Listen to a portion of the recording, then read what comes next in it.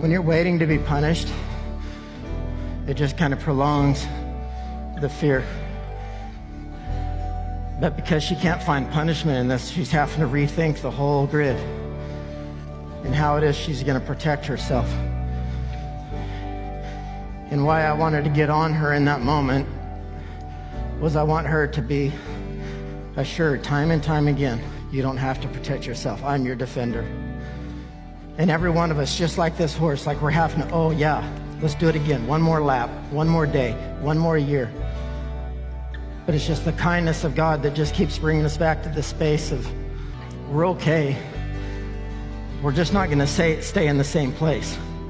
You were built for something very special.